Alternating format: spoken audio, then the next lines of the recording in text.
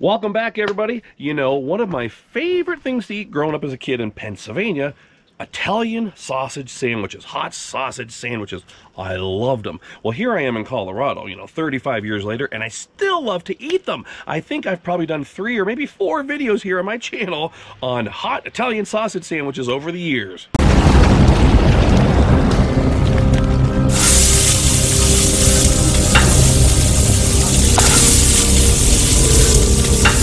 Now, we all know that some of the best sausages are made on the East Coast, but I found these a few years ago. Caninos, baby. These are made in Denver, and they are some of the best I ever had. That's olive oil, by the way. All right, so let's open these up. I get the mild, by the way. You can get hot and mild at the Sam's Club here. I go with mild just because the kids prefer the mild. If I was eating them by myself, I would go with the hot variety. So I'm gonna put these down in my oil, like so. And I season these the same way that I love to season my hot dogs, baby. I always put black pepper on those. You can put a number of things, but I love to do black pepper. And I got a breath of that black pepper and granulated garlic. I have some, especially a pomodoro sauce, like a marinara. I traditionally do not put that, I don't put that on my sausage sandwiches, but some people do. So I'm going to show you that version as well. Now, one trick that I learned over the years, this is a really good sauce. I found out if I save my jars from my pepperoncini peppers, put a little bit of that in my marinara, my pomodoro sauce, and then I can mix it up. And it just, for some reason, that just gives it the added kick that I love. A little trick, a little tidbit that I've been doing here over the years.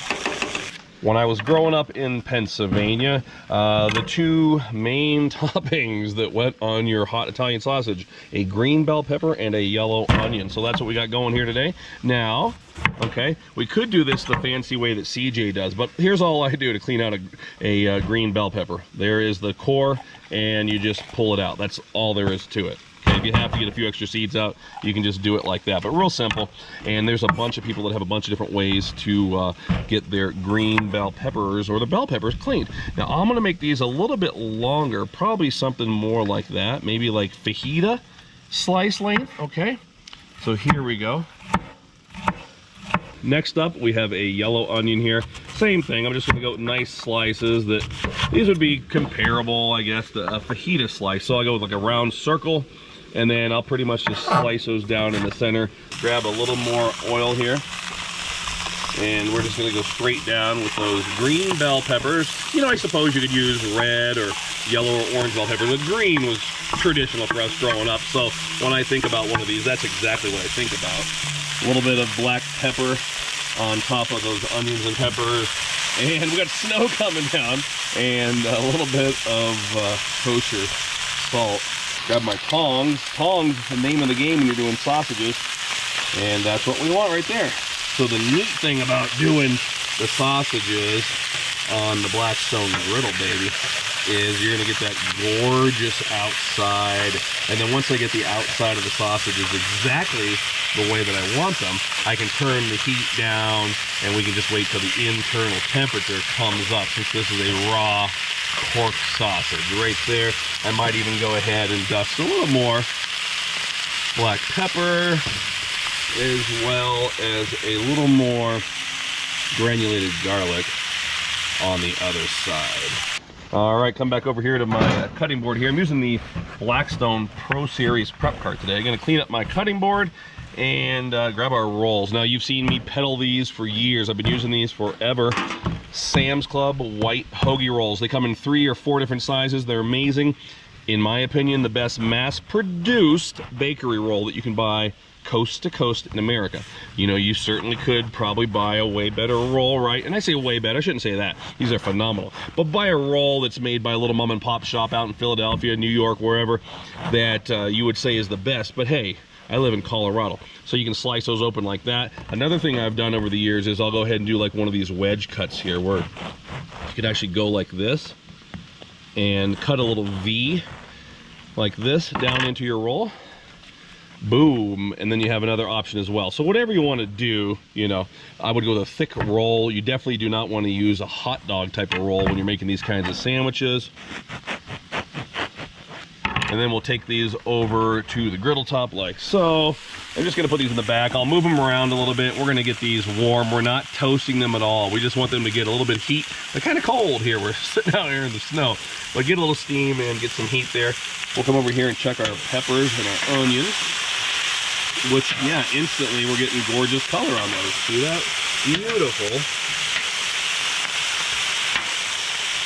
If you smelled this, or for me at least, it would excite you. This was a common thing where I grew up in Pennsylvania. Summer carnivals and fairs and parades around where I lived in northwestern Pennsylvania, boy. Summertime and hot Italian sausages, baby, were synonymous. And like I said, I wasn't really looking to toast these buns, but they were kind of cold. So there we go. Got a little color on them. You can see the little bit of the oil from the griddle came onto those things. So I'm going to pull these off, and we'll just set these over here on my cutting board until later. Peppers and onions really are looking beautiful, and this brings back so many memories for me.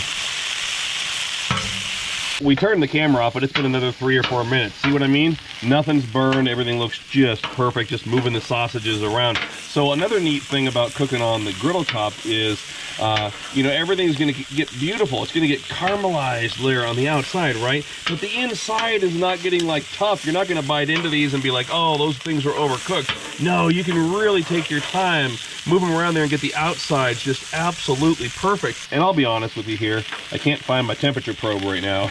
So I just had to slice into the sausage the old-fashioned way there to see if they were done. And these definitely need a few more minutes. You don't want to serve up a raw pork sausage. Peppers and onions are just about perfect. I don't want them to burn, so we're going to bring these over here to our cutting board like so. Hopefully you can see that steam coming off the onions and peppers. Hey, shout out to my longtime subscriber, Mike Sanders, baby. Mike and his wife, they live down in Louisiana, and they grow their own Tabasco peppers, and they make these cool sauces, man. He just hooked me up.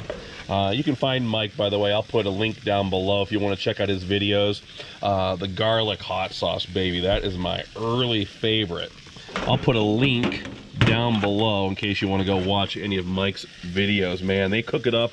A lot of cool, Mike, excuse me for this if I miscategorize you, but a lot of cool Southern cooking, a lot of cool Creole cooking. All right, here's my little piece of sausage that I cut apart to sample right there. See, folks, that is what you want, man, that color, right?